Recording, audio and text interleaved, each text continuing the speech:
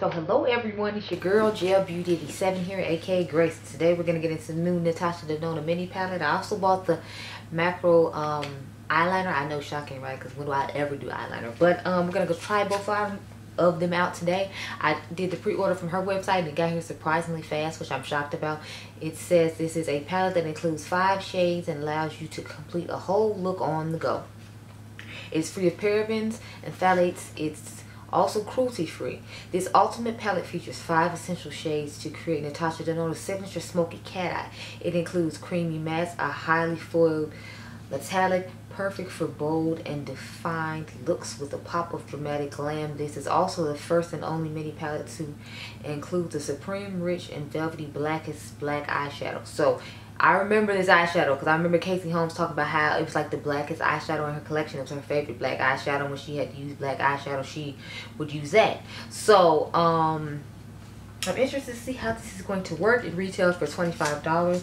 If I remember correctly, this eyeliner cost me $26, so I ended up paying like $51 just so I didn't have to pay the shipping. The funny thing is I had already got a free little sample one from Sephora when I had ordered the Patrick Star concealer that I did a review on that you all are watching today, which is Sunday. So we're gonna use this one, but I did want to show you I did get the full size one. So I mean the packaging looks about the same, I'm sure, on this baby versus the big one, but yeah, this is what it looks like.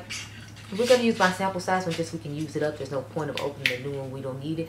I wonder if it's gonna be better than my Speeding one, because I know everybody really likes that one, and whenever the sale comes at Sephora, you do that, we get that one. So I'm probably just gonna stick to this part back here. We know me, I'm not, you know, really big on shades like this, and to me this one's a little too light. I might dust this over the darker gray, we'll see how it goes. But yeah, I'm gonna go prime my eyes, put a black pencil in the waterline, and then come back.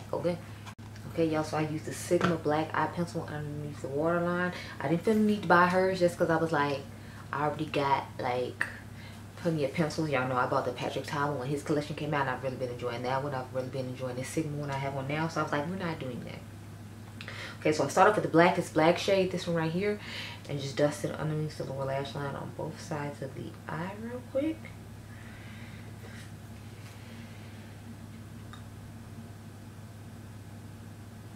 Y'all know me, this palette was like speaking to my soul because I love a good smoky eye moment. We all know that. If I had to be a boring neutral chick, it'd be nothing but smokiness all around, all the time. You'd be like, she does boring makeup, but like it's always smoky. Yes, we have to have some type of intensity or fun if it's gonna be neutral. I'm sorry.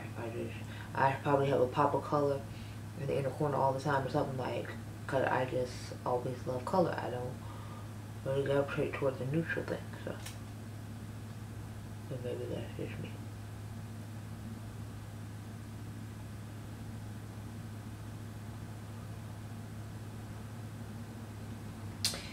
And it is a really nice black shade.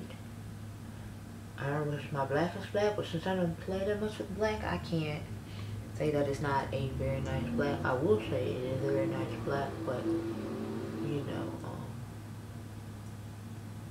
when am I really playing with black? When am I really doing smoky eyes to where I would need a single shadow? Because this was originally a single shadow called Blackest Black. Like I said, I remember Casey Holmes wearing it and talking about how when she used black eyeshadow, it was automatically what she went to. And I was like, okay, Casey, I see.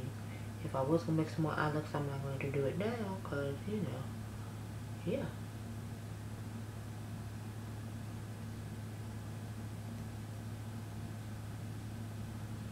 All the black underneath there, so I'm not gonna really do my makeup. We're just here now, it's too late. Sorry, I should have brushed on that. My bad. But this is what we looking like right here. Now, I'm trying to decide if you put that same shade on the outer V, if I want to just stick with the gray. And I think I'm just gonna stick with the gray since we already got the black underneath there. I might do a little bit of black on the like outer V toward the bottom on like a wing type situation, and then we just go in with the crap, I didn't put on the eyeshadow problem like I told you I was. Jesus. I'll just take this Catrice eyeshadow. Got to be like 9 something, but I didn't actually start moving around to like 10 something, which means my schedule's behind by like an hour, so I'm just like, ugh. But I mean, that's my own fault. But at the same time, it's like, I want to be able to get a little sleep and relaxation as well. So I was like, I'm not gonna deprive myself of, you know, self-care, and try to kind of just start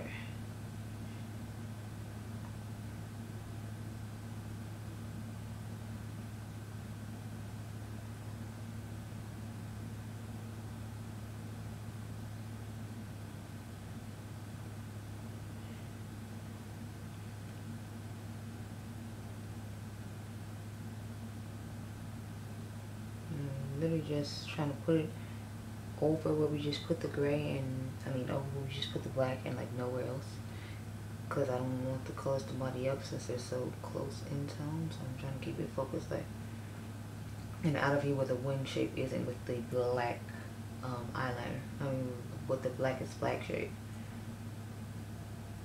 I didn't look at the back to see what the name of the shades were. My apologies, but you know.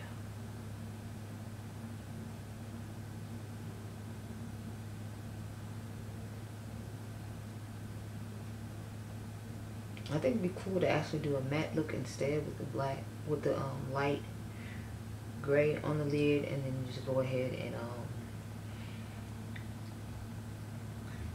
use the shimmer as the inner corner color. So I might just end up doing that instead of what I originally talked about doing, just because I feel like that'll look cooler.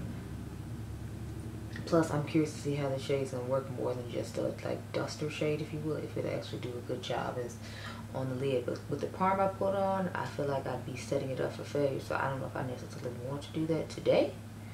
It might be like an Instagram look that you get later on in a picture to, you know, see. I'm thinking we might end up doing what I talked about, which is cutting the crease and just going ahead and putting that matte on the lid, because I really want to put that on the lid. So I'm thinking I'm gonna do that. So I'm just going with this, and then I'll cut the crease off camera and come back and do like that with you, and we put the shimmery shade in the crease.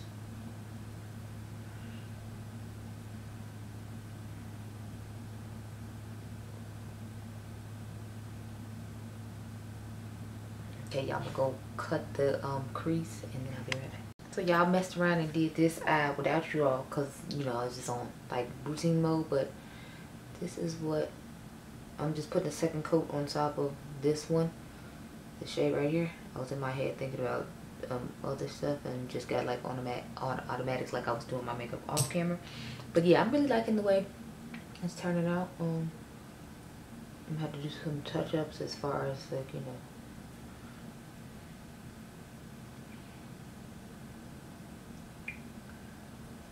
a couple other things. I'm gonna have to find a skin tone color to kind of blend over the top of this. Y'all know I love having my, okay y'all, so I fixed the sides. Now we're gonna go in with the silver shade. This is the one we put on the lid right here. So we're gonna go with this silver shade for our inner corner, which I'm hoping gives me that effect and pop that I'm knowing it can from her shadows. Can you focus? Thank you. So let's go ahead and, yeah, see, that's what I was looking for right there, that extra moment. Imagine that on the lid, like, oh my god, y'all, I cannot wait to put it on the lid. But I was just feeling the all matte vibes today, so I was like, that's what we're gonna do, since that's how I feel.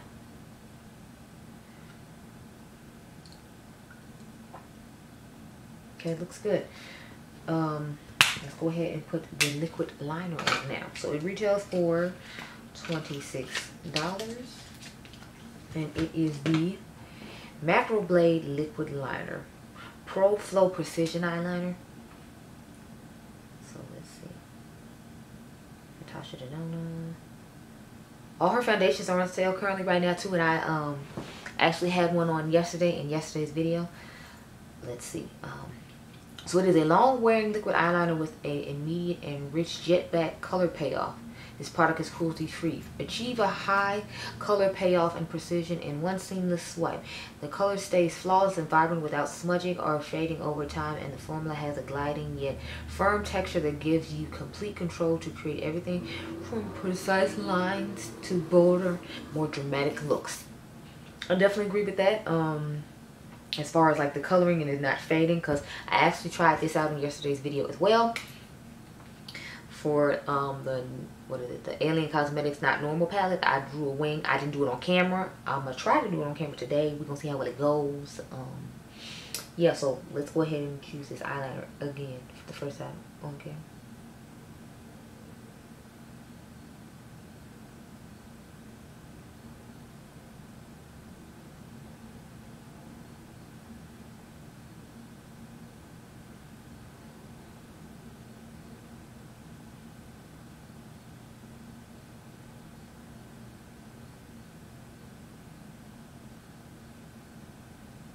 Okay, so as you can see, that was pretty easy to do, but this is the side that's always easiest for me. That's why I always start with this side. The left side is really difficult for me to do, so I'm hoping we can get that okay.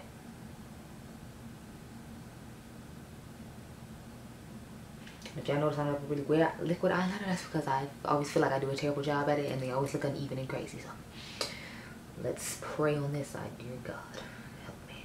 Let's look at this side since this is the side that looks the best. As you can see, it gave me a nice sharp wing and it didn't fade over time like it did say. As you can see, this one isn't nearly as nice, but you know, from a distance it looks fine. And y'all ain't gonna be close up, so it's fine. So let me zoom you out and talk about the collection as a whole. So I really like this palette. I don't have a smoky palette, believe it or not. I did not buy the ColourPop Blowing Smoke, or like, what's it called now? Yeah, I think it's called Blowing Smoke now. It was called Smoke Show before. I didn't buy that one, so I don't have that one to compare this one to, unfortunately. I actually really like this one. The metallic is like the one thing that's super exciting to me about it. Like the other shades are nice, but it's like I have, as you just saw, the Mary Jane palette. Matter of fact, let's compare them side by side.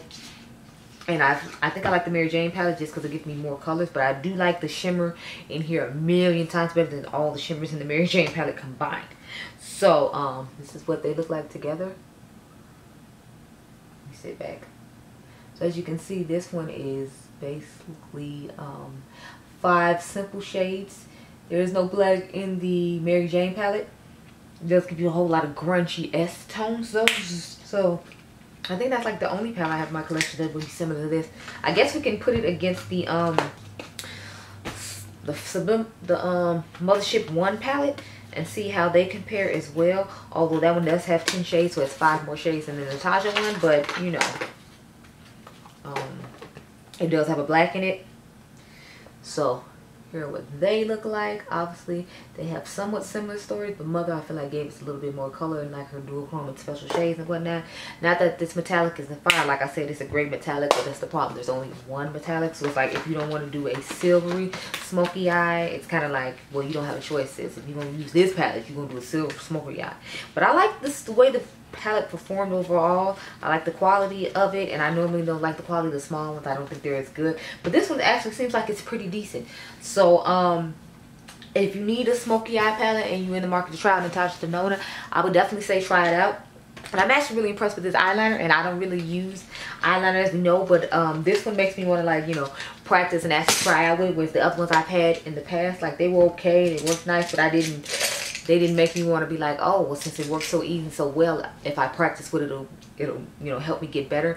And this one does. So I definitely recommend you try it out. If you're new and you want one that's going to work easily and it isn't going to fade throughout the day, that's your man. I can attest to it not fading, because I put it on at, like, I want to say 12 o'clock in the afternoon, and I came back at 4 a.m. for my work shift, and it was still on. So if that doesn't tell you anything, I don't know, sis.